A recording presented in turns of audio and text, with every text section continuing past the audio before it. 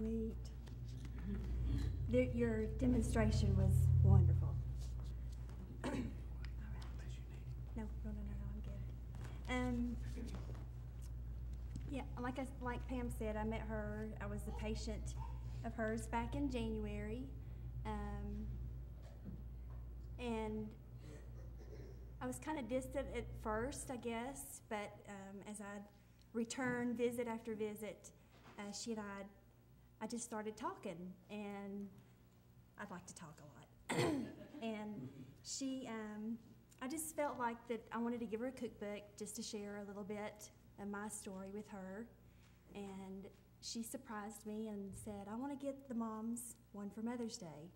So I hope you ladies have enjoyed your cookbook. But my name's Tracy Wilde, for those of you that don't know, and this is Wendy Ballard. I won't try to talk too long, but I told Pam I don't like to write stuff down. I usually just pray and ask God to tell me what to say, and I don't like to be too, I guess, closed-minded. I just want to do what the Lord says. But we're here today to share just a little bit of our testimony, and I don't want you to think, gosh, that poor girl has endured a lot in her life. I want you to leave here thinking how great God is. And I was doing a Bible study earlier in the week, and I don't know why this scripture had never really stood out to me, but it just spoke really volumes. It's Luke 18:27, and he said, the things that are impossible with men are possible with God. And through our testimony and our story, I just want you to think about that. It's not anything that I did or Wendy did. It's just through what God has done in our lives. Wendy, back in 1994, I was diagnosed with Crohn's disease. And I got pregnant with Jocelyn, which is here, my oldest daughter. Had a great pregnancy. Everything was good. Got pregnant with our second daughter, Lindsay. And after just 3 weeks after she was born, in December 1998, I became really, really terribly sick. And that started the first of our journey. I went into surgery in 1999 with a crushed duodenum, and in 1999 also in January I left the hospital with an ileostomy. From 1999 until January of this year, I've had, I think we've calculated 9 surgeries, major surgeries. I've had over 50 units of blood, 2 platelet transfusions, and in one of those surgeries was a liver transplant. I'll never forget the day that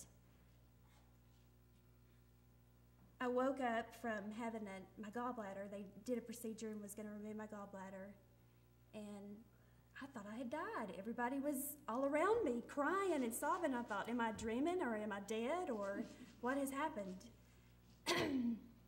And they told me that I needed a liver transplant. Well, I was a kid that when they came around in school and said, don't drink, don't do drugs, this is what your liver is going to look like. And I was very, very fortunate to grow up in a home that my parents did not expose me to alcohol. I wasn't tempted by alcohol.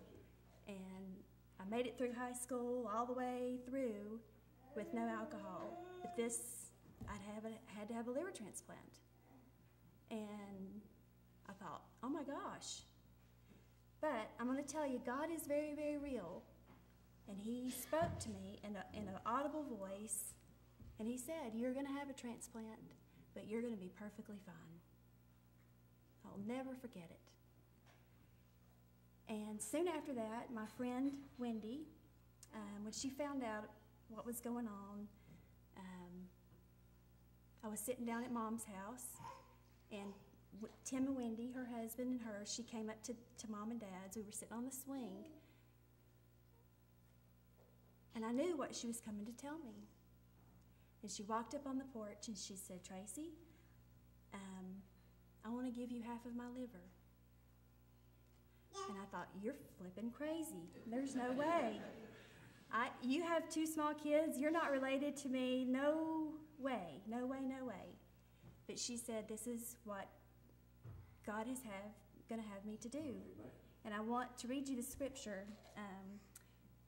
Greater love hath no man than this, that a man lay down his life for a friend. Now, Wendy and I have not known each other. Probably, we were pregnant with each other, Hunter and Jocelyn, at the same time. Wendy started going to our church, probably 91. So I had only known her maybe 5 or 6 years. And when I first met Wendy, she had long, beautiful curly hair. And I looked at her and I thought, she is so beautiful and angelic. There's no way that I could ever be friends with her. She's just perfect. And Wendy is truly a kind and God-fearing woman. And if she had not obeyed what God had told her to do, I wouldn't be here. Wendy, do you want to talk now, or do you want to? Sure.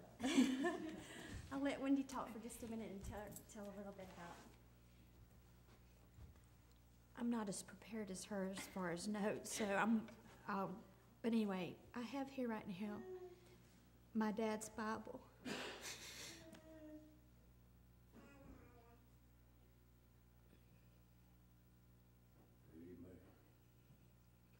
He's alive. But he got this when he was 9 years old. The same God that he learned the scriptures from is still alive today. His mom and dad took him to church. They were Christians. And there's even scriptures in here that were written down on a piece of paper that talks about the plan of salvation in different verses and stuff. My dad taught me to pray. Anytime I was feeling bad or something going wrong, I said, Daddy, pray for me. My mom, she's no longer here, but she's in heaven. She was the same way. And she sang beautifully, and she sang for the Lord. And my daughter reminds me of my mom. But they both loved the Lord, and they taught me to trust in my Lord Jesus. So I knew when Tracy was sick, I had to pray for her because she had small children. We had small children. Found out we had the same blood type.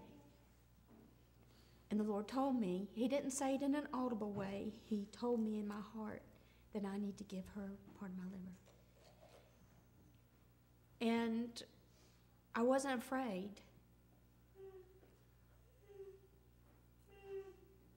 Because my mom and daddy taught me not to be afraid.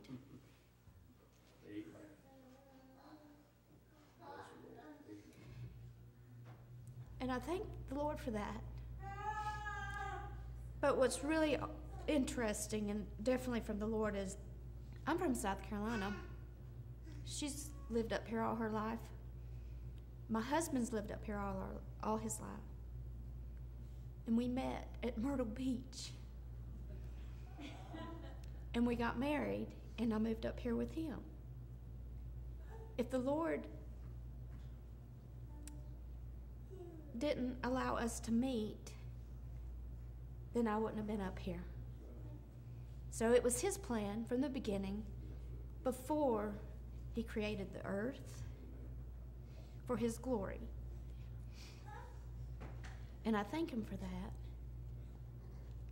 And I thank him for the Lord giving me my daughter Morgan and my son Hunter, because if he hadn't have done that as well, I probably wouldn't have been as close to Tracy, because we ended up going to Lamaze together when we were pregnant with our first child. But the Lord planned that, and I thank Him for that. Amen. But Tracy should not have been alive the day the surgery took place. When they took her liver out, it was already dead. And I think they were amazed. And as soon as they put my liver into her, it started immediately working beautifully. One of the surgeons said it was so beautiful. It just started working immediately. But it was the Lord that allowed that to happen for His glory, so that people, she's not shy. I'm shy.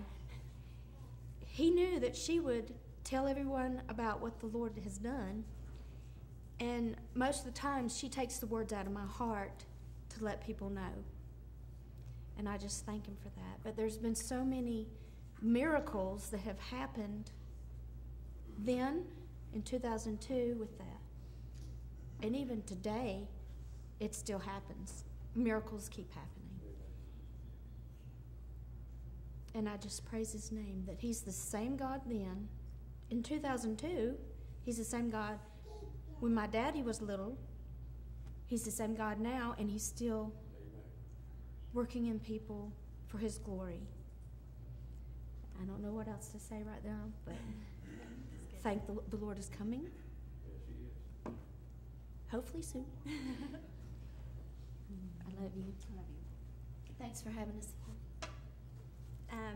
It's funny, Wendy said about taking the words out. One of the things I wanted to talk about was growing up as a little girl. My mom would share stories with me about how my great-grandmother would always pray about everything. If she lost something, she'd pray about it. If she needed something, she prayed about it. If she wanted something, she prayed about it.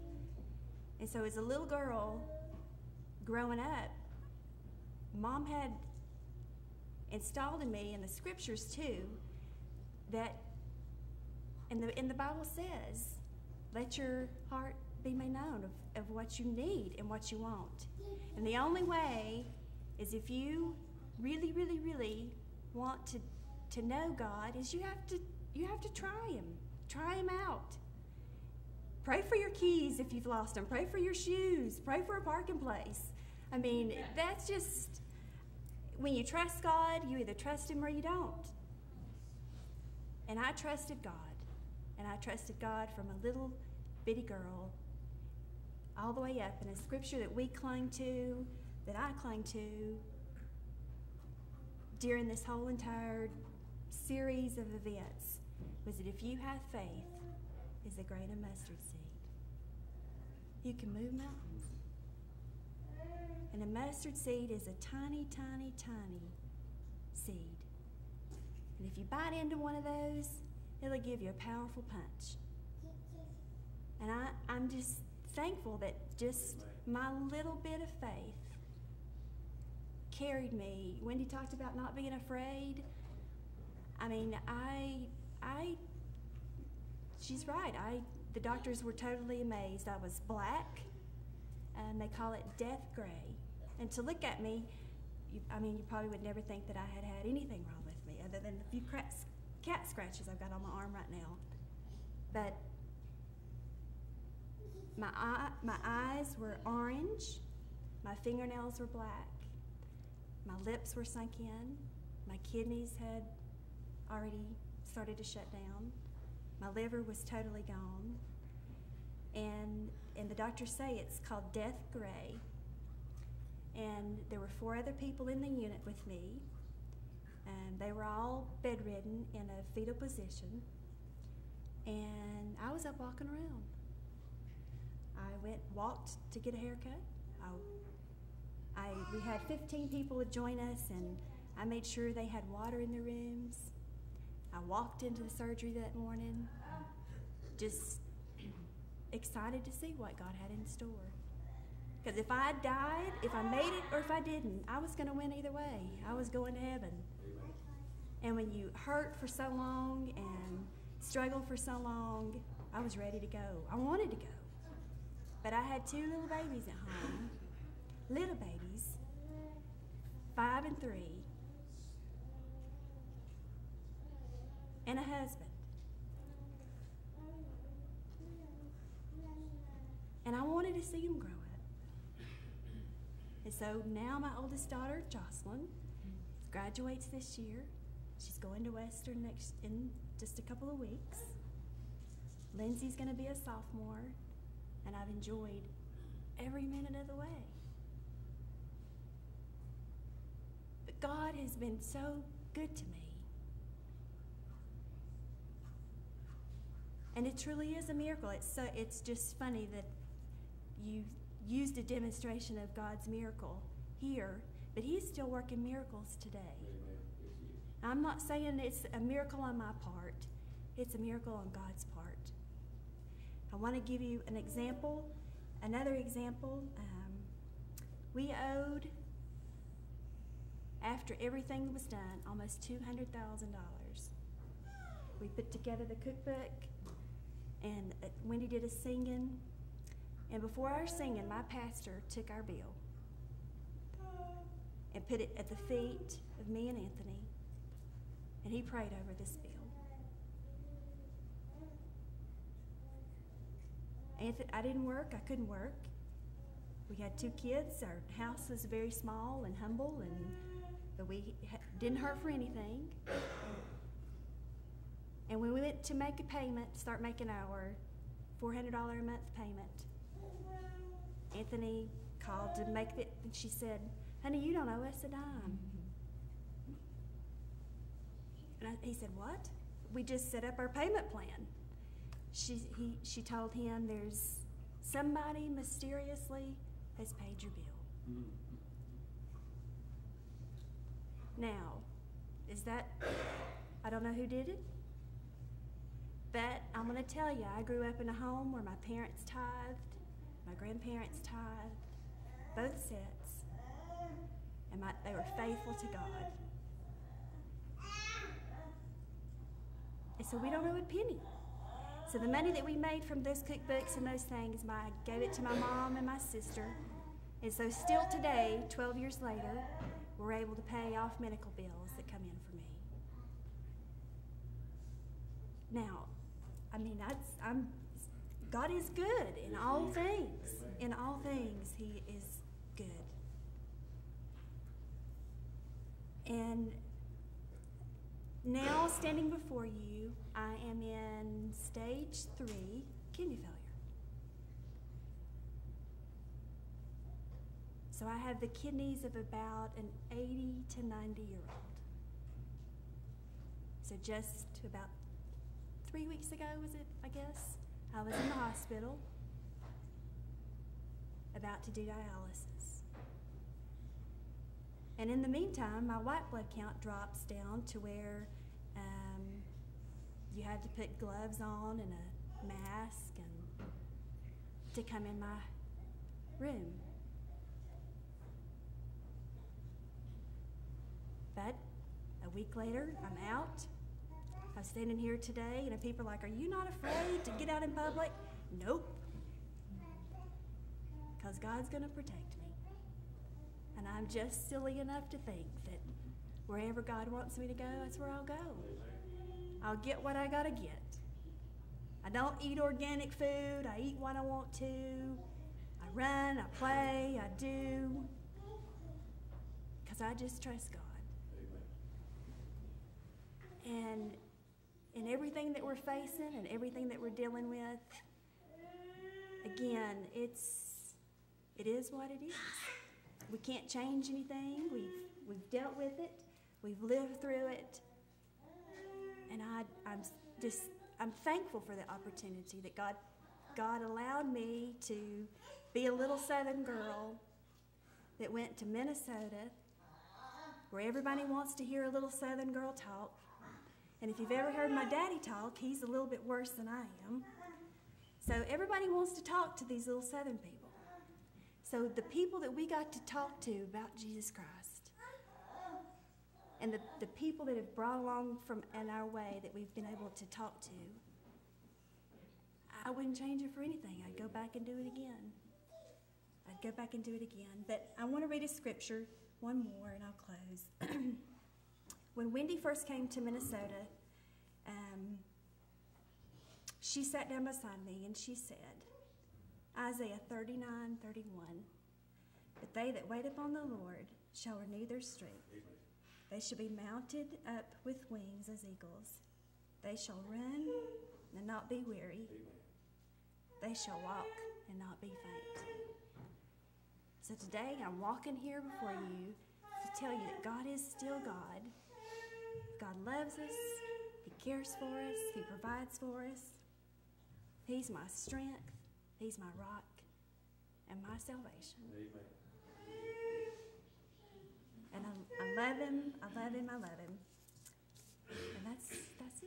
Thank you for the opportunity to come and share just a little bit of our testimony. And I could just tell you story after story after story of how good and what examples that God has been there for me.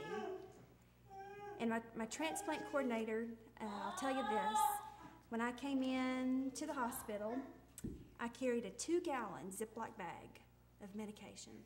It took me 3 pages, front and back, to write down the medications that I took. So my transplant coordinator said, well, don't get too excited. You're going to carry this color suitcase, you're going to have a transplant, and then you're going to carry this color suitcase. So today, I take a little handful of pills.